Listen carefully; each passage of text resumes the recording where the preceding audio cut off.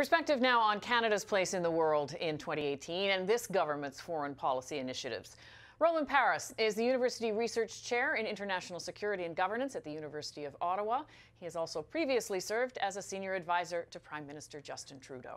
So Canada's relationship with the United States is almost always at the top of the agenda for Canada, and NAFTA particularly so now. The Prime Minister says he's always been optimistic and still is. Are you?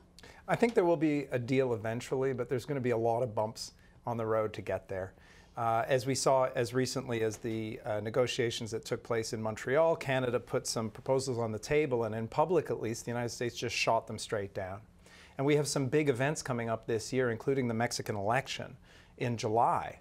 And Mexico will not be in a position to continue political level negotiations from then all the way through to December, because that's when the new president is sworn in. And we have the U.S. midterm elections in November. So I think that President Trump is going to have to make some decisions relatively soon, March, April, about how he wants to deal with this period of uncertainty coming forward, whether he wants to drive towards an agreement or whether he wants to begin the process of ending NAFTA. Canada has always thrived and looked for multilateral solutions, whether that's on trade or other kinds of global organizations. And yet this is all now happening in a climate where it seems to be bilateral negotiations seem to be the flavor. What do you think that means for Canada? Well, Canada has always, or at least since World War II, emphasized an active and constructive approach to international institutions and multilateralism, partly because it's a reflection of who we are. We believe in the rule of law. We want disputes to be negotiated. We want there to be institutions and rules, partly because it very much serves our interests as a middle power to have an open and a stable international system, particularly for a country like ours, which is so dependent on trade. I think that, you know, we are pushing against a tide right now, and it is disturbing. We have some very close allies who are still very committed to multilateralism. You think about President Macron in France, you think about Chancellor Merkel, Prime Minister Abe in Japan. But big key players are really questioning this. For Canada, what's important is that we keep on trying to sustain these structures to the extent that we can with those like-minded partners. I think eventually the United States comes around and says, yes, NATO is critical. Yes, the World Trade Organization and international trading rules serve American interests too. Eventually we get there. Our job is to sustain those structures until the United States realizes that it actually has an interest in doing so too. So is that the context in which we should look at the recent meeting in Vancouver around North Korea? Because that's, you know, clearly a focal point now in terms of the potential for conflict. And yet one wonders what real influence Canada might have in that situation. Canada has very, very limited role to play in the North Korean situation. You know, the key players are obviously North and South Korea, China, the United States, Japan, and to some extent Russia. Canada did have active track 2 diplomacy, so there were many contacts between Canada and North Korea during the 1990s, but basically for the last decade or so we've had extremely limited contact with North Korea, and the current government hasn't really changed that. So what was that meeting all about? I think there were two things. One was to reinforce the solidarity of countries that are maintaining the diplomatic and economic pressure on North Korea now, to try to get them to the table for comprehensive discussions. And the second was to send a message that we support Rex Tillerson's efforts to achieve a negotiated outcome. And, you know, he's obviously one player in the U.S. administration, and there are others who are thinking more seriously about military options. That's not something that I think Canada supports. You mentioned China in this context, but obviously that's also a key relationship that this government is looking at. Talk a little bit about the fine line that the government is going to have to walk here. China it's one of the big issues that the government is probably going to have to crunch this year, along with the other really prominent issues like NAFTA.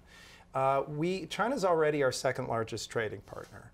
It is the second largest economy in the world. It will soon be, by some measures, the largest economy in the world. Its growth rate is essentially 3 times that of the United States and the other countries that we generally trade with. And it's an increasingly important player in global politics. We have to deal with China. We have to, as a society, come to a way of approaching China that is both, that allows us to take advantage of the opportunities that are there for our exporters in particular, but also to mitigate the risks involved in dealing with a country that we disagree with in a whole bunch of different areas. Walking that middle ground will take a lot of sophistication, and it can't just be a discussion about a free trade agreement, although I believe that a free trade agreement is something to pursue because it's about establishing rules. I was going to say, can you have a free trade agreement with a country that essentially either the Canadian government or Canadians don't trust? Well, I think the decision right now is whether to begin negotiations of a free trade agreement. And if you look at how long it took us to negotiate with Europe, that was 8 years. How long did the Australians take to negotiate free trade agreement with China? It took 10 years. So I think the answer to the question comes out in the substance of the negotiations themselves. Can we negotiate with them something which provides a measure of reliability and protection for Canadian actors in China so that they're not dealt with arbitrarily, at the same time as allowing us to continue to pursue discussions with them on human rights and security issues that are a matter of concern? Even before those negotiations have started, if they do, Canadians are concerned about Chinese investment in Canada. I mean, to a certain degree, is the government's hand not going to be forced on some level? Yes, I think that, but I think that the way to think about our relationship with China is in terms of rules. And the rules also, thinking about rules allows us to think about ways in which we can articulate and clarify the system of rules governing Chinese investment in Canada so that we can welcome investment that serves our interest and control investment that doesn't. Rules is also about establishing a fair system of rules to ensure that we have access to Chinese markets and that they don't use kind of various different behind the border means as a disadvantage to our economic actors.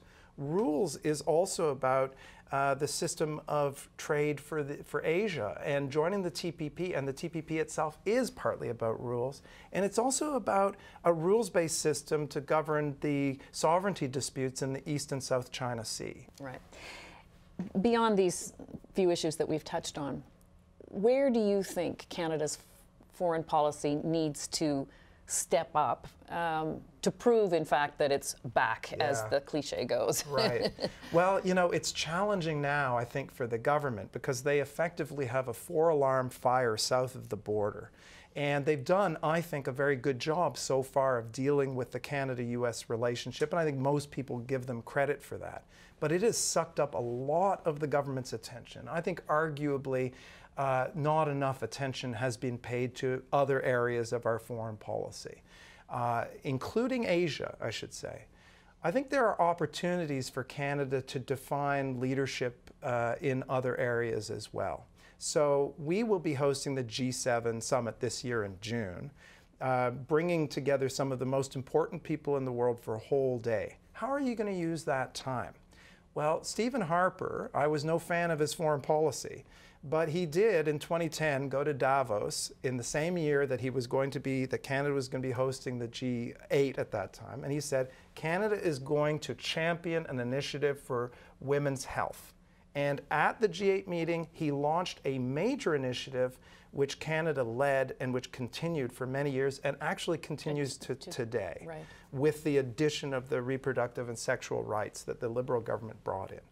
My question is, with Justin Trudeau's enormous reputational capital in the world, where he can pull basically anybody into a room, he can mobilize a coalition of like-minded countries, of international organizations, of NGOs, of private actors driving towards a specific goal to accomplish a specific goal.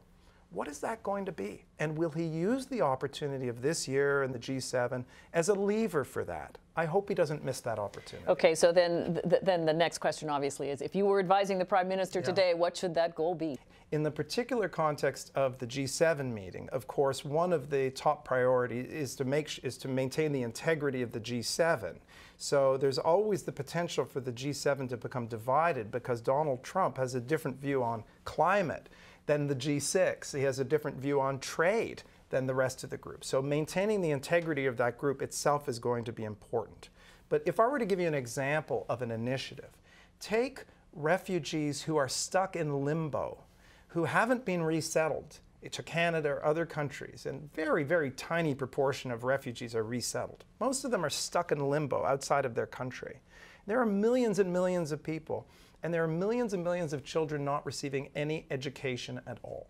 So I could imagine an initiative that would set as a goal providing quality primary education to 100% of children who are stuck in these protracted displacement situations for years and years and years as a way of countering the hopelessness and the lack of economic opportunity and skills that these kids will have going forward. That's the kind of, it would be ambitious, it would be hard, and it would require the cooperation of many, many different kinds of actors. It's the kind of thing that we could do, Canada could do. Thank you very much for your expertise and your insight. My pleasure.